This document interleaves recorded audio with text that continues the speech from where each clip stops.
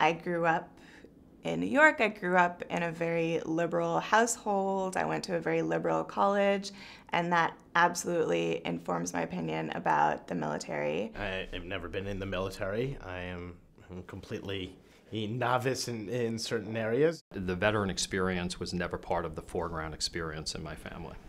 So I never identified myself as a military family member. Both of my grandparents served, my father served, and I think the Peace Corps became my, not equivalent, but a way of serving that was not fighting. My best friend from college was in the Air Force, and I didn't realize how emotional the topic was for me until it was brought up, and then all of a sudden I had all of these opinions. We talk about the civilian-military divide, and we talk a lot to the military folks about it, but nobody's asking the civilians where the civilian divide comes from.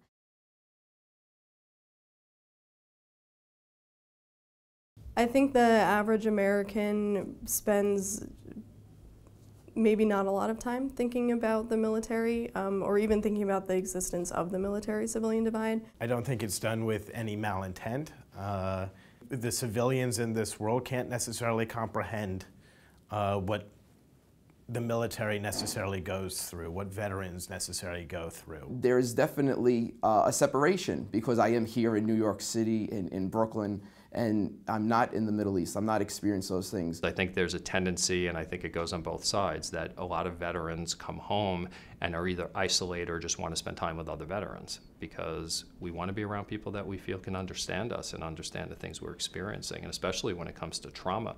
A lot of people feel that the only folks that can help veterans are other veterans because they're the only ones who are going to understand. They've walked in my shoes.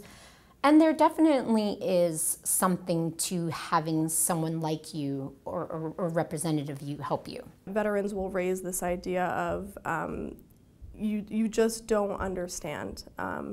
You weren't there, you didn't choose to serve, you weren't asked to serve, and so they have a really difficult time looking at civilians and saying, how can you truly understand what I've been through? And then from the civilian side, I think people come at it from very different angles. Some people say, you know, I want to honor veterans, I want to thank them for their service. Other people say, I was opposed to the war and I'm opposed to everything that you've done. And so people kind of tend to come at the divide with their own preconceived notions and biases about what that experience is on either side of it. I didn't know a whole lot when my brother first enlisted. He explained to us that he was going to training and then he was going to be assigned a permanent base. So I didn't really know a whole lot. I didn't do any research because I maybe didn't want to know either. My best friend was in the Air Force, and you know, I don't often think about her as a veteran because it was a huge part of her life, but it wasn't a huge part of her friendship, her friendship with me. And I think that that is indicative of this divide that exists. I think that when you come back from the Peace Corps, there's this really hard adjustment, right? You've lived in this other place, you've gotten into a community, you've had all these experiences, and you come home and like no one gets it. Like people ask how it is, and you start to tell them, and they like check out, you know? Even your family, even people you care about, because it's like, it's too different to understand. And I think the military must be even more like that. I think caregivers and spouses have a really unique lens on the military-civilian divide because we're related to it. Our family members serve. You know, we have our own kind of experience of living on base and deployment and sacrifice and everything that's entailed with it. And so we get to carry that, but we don't often get recognized as people who serve, per se. When we talk about our veterans, right away it's we appreciate them, we give them gratitude, and that's what we say out loud. But when they come in for an interview, we look at them and say, well, how is this person affected by what they just went through? Yes, they were given great training. Yes, they'd be great workers. Yes, they would have a great sense of duty and responsibility. But how were they traumatized? How will that emotional aspect come out in their work?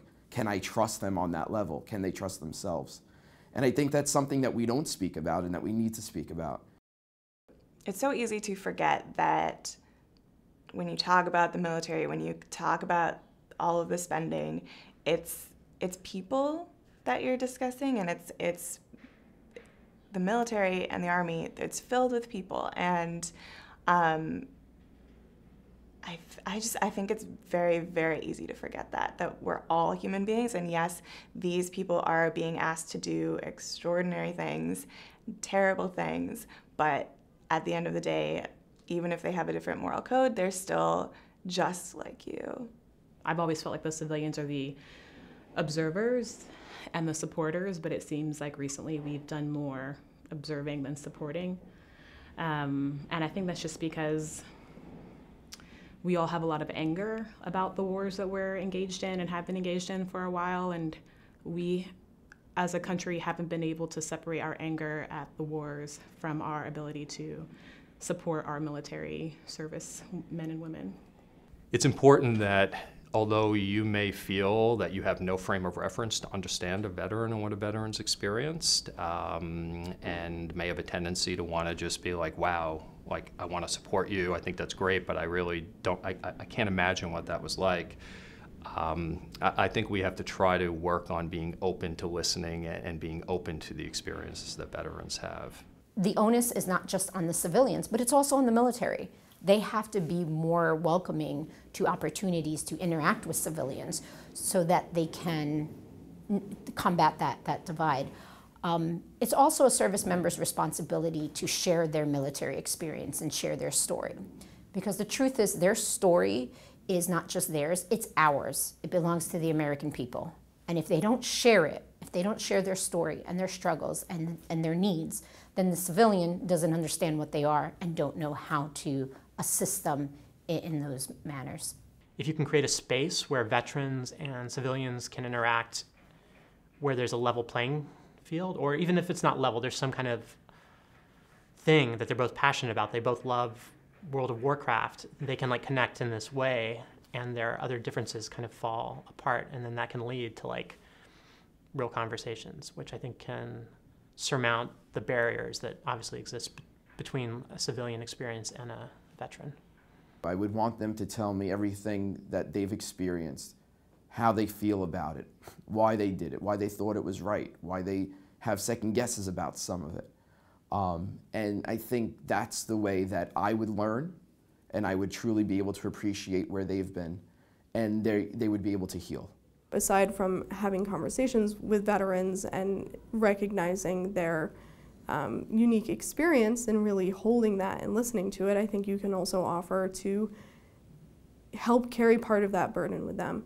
Think about what it is that you do that makes you responsible for our country's actions overseas.